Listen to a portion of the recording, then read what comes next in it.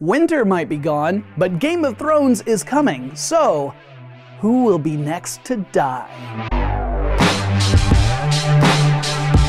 That was the question a computer science class at the Technical University of Munich had on their minds, so they wrote a computer program to answer it. Yes, a computer algorithm is making predictions about who will be the next character to get stabbed, burned, shot, crushed, poisoned, eaten, or otherwise eliminated. The class mined the book series for as much data about characters as possible, relying heavily on a Game of Thrones themed wiki. They identified 2,028 characters and recorded data such as gender, age, social standing, the house they belong to, their relationship status, and more. In the process, the team made some observations. For example, men outnumber women in the series by a factor of 2 to 1. Male characters are also more likely to be members of the nobility and to meet a violent end. The prime age for getting your life cut short is between 21 and 40. If you make it to 70, congratulations, you're probably just going to die of old age. Social status is a wash.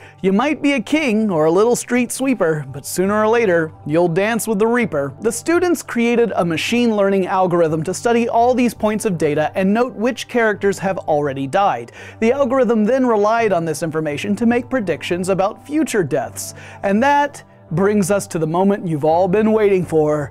Who is living on borrowed time? According to the algorithm, the character most likely to depart next is Tommen Baratheon at 97%. Bummer.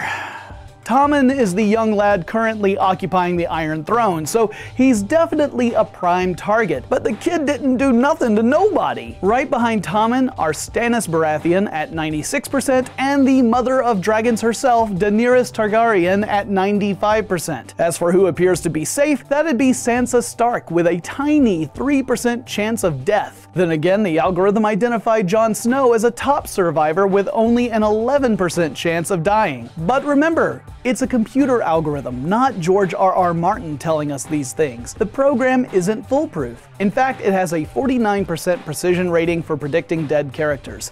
That's a coin flip, people. Though I guess those characters could still die before the series is over. The algorithm does do better at predicting who will live, with 85% precision. So, what do you think? Do you trust this algorithm? Or would you nickname it Jon Snow because it knows nothing? Get in touch and let us know. And don't forget to check back at now.howstuffworks.com every day to hear about the coolest stories happening right now.